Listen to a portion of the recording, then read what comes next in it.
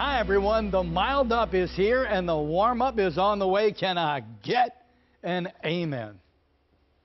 Perfect. I promise I will not whine all winter long. Just most of it. Well, just joking. Look, what would make me whine would be clouds for 2 straight weeks, as most often happens when it gets mild and humid in the winter.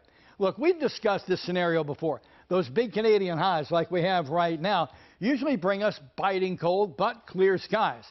When highs down to the south pump up seasonally mild air, overcast is many times the rule.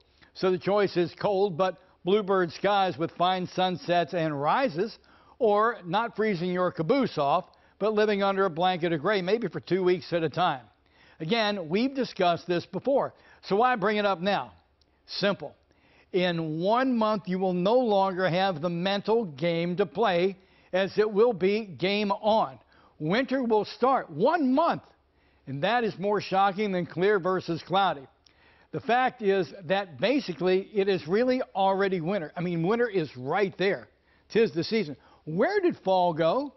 Maybe when we were in lockdown, time just crept along, and now our minds are making up for lost time.